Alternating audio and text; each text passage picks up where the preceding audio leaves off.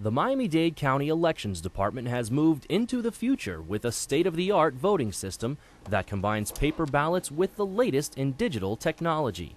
The ES&S Intellect DS200 is a user-friendly, paper-based optical scan voting machine.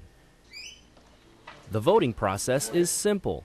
After you, the voter, check in showing your picture and signature identification, you will receive a paper ballot. Thank you. You will then go to a secrecy booth to mark your ballot. Here are some important things to keep in mind.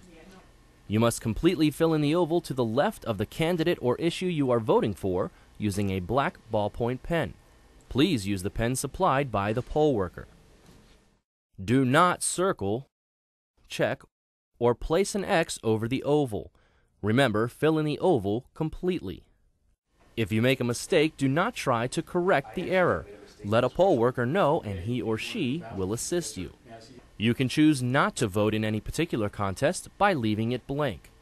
If there is an option for a write-in candidate, you may vote for a write-in candidate by filling in the oval and entering the name of your write-in choice next to it.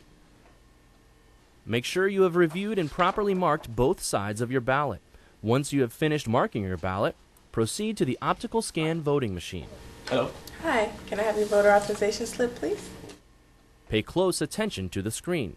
It will say, "Welcome, please insert your ballot," which will then be scanned on both sides. If there are no issues with your ballot, it will be accepted by the optical scan voting machine. The screen will display, "You are finished, thank you for voting," after each page. If you have a completely blank ballot, or if you have overvoted on one or more of the contests on the ballot, the optical scan voting machine will let you know and give you the option to correct your ballot. You may choose to allow the machine to accept your ballot by touching Accept, or return it to you by touching Return. If you choose to correct your overvoted ballot, alert a poll worker. You will be given a new ballot page to fill out in a designated area. You will not have to wait in line again.